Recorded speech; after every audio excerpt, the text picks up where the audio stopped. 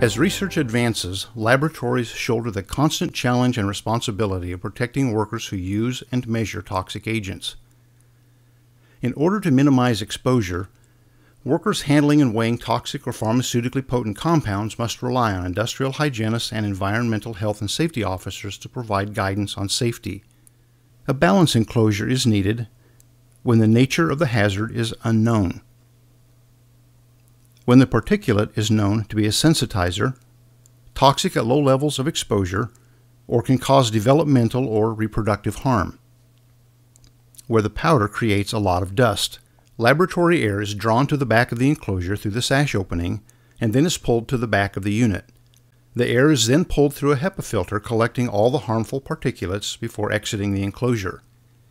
It is important to understand the operation of these units in order for them to protect you. Many of the risks of exposure are unseen.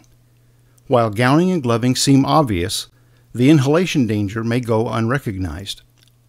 Weighing and other applications that require transfer of occupationally potent or toxic powders can cause exposure just by the sheer motion of opening the container.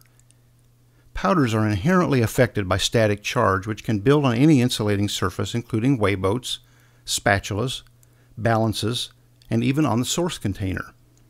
This charge can cause the powders to jump, which can cause not only errors in weighing, but present a significant cross-contamination risk. Once installation and certification has been completed, the enclosure is ready for use. Use proper techniques.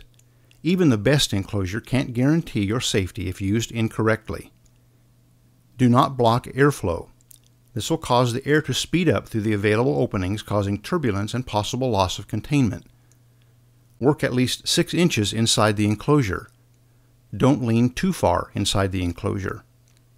Keep the sash down. Opening the sash can cause loss of containment.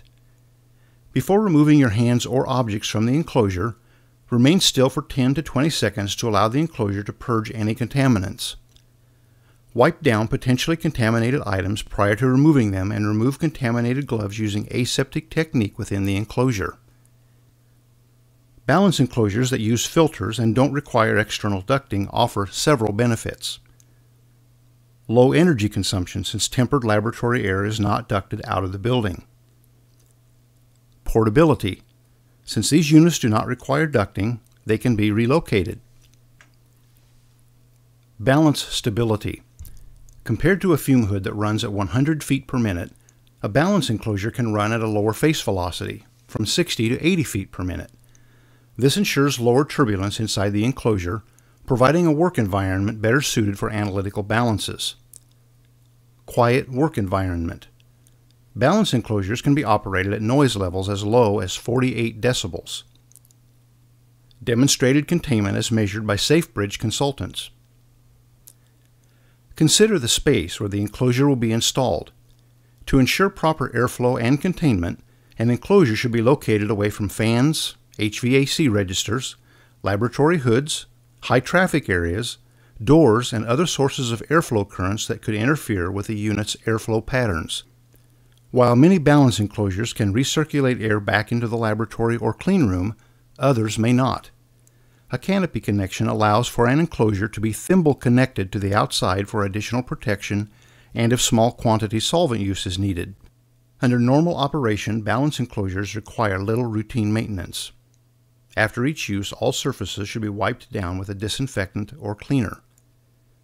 Weekly, the exterior of the unit should be wiped down to remove dust. Twice per year, the face velocity should be tested, and the HEPA filter should be tested for pinhole leaks by a certified technician. Annually, lamps should be checked and replaced if needed. Remember to correctly use your balance enclosure to keep yourself safe.